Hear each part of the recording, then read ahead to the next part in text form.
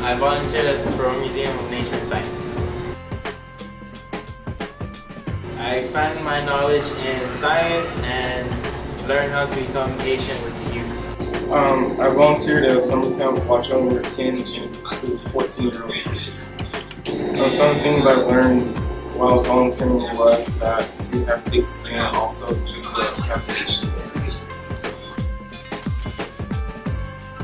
I found out about the program by a PowerPoint that we were shown in advisory. I found out about the program because Ms. Daglino consulted with me and she recommended me for it. So what did you do during the program?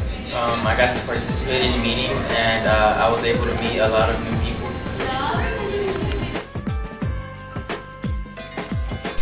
I would recommend the program because it reminded me of what I want to do for college. What I did was I helped design Samsung website. So where to put the logos, where to put the information. Yeah. My favorite part about the